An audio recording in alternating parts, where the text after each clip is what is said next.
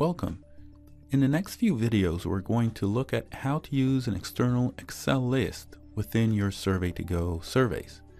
And so in our example, we're going to use a list of airports, about 500 to 600 airports, where every airport has an ID and a name.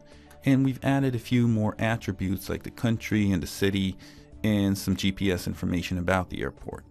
And so we're going to use this Excel list in our examples.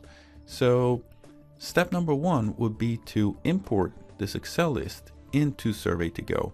And to do that, we're going to head over to the parts in the studio called additional data lists.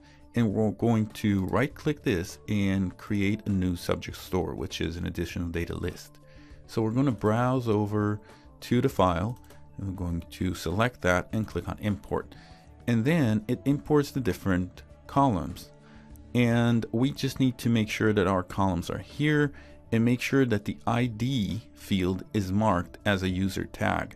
If the system does not automatically identify the correct column to use as a unique identifier, you can choose any one of them, click on them, and check this is user tag option right here.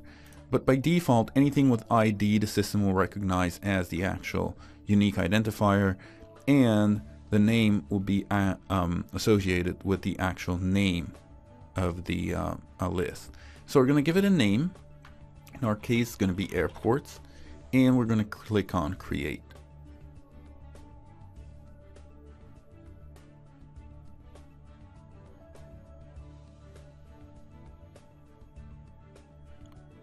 And as soon as we do that, we see that the store was now created. We're going to click on OK, and our airports list should be available right here. And if I double click on that, you should see the exact same Excel list just imported into SurveyToGo. In the next video, we're going to see how to actually access this information from within the survey, both in a simple way and also in a much more complex way. So stay tuned for the next videos.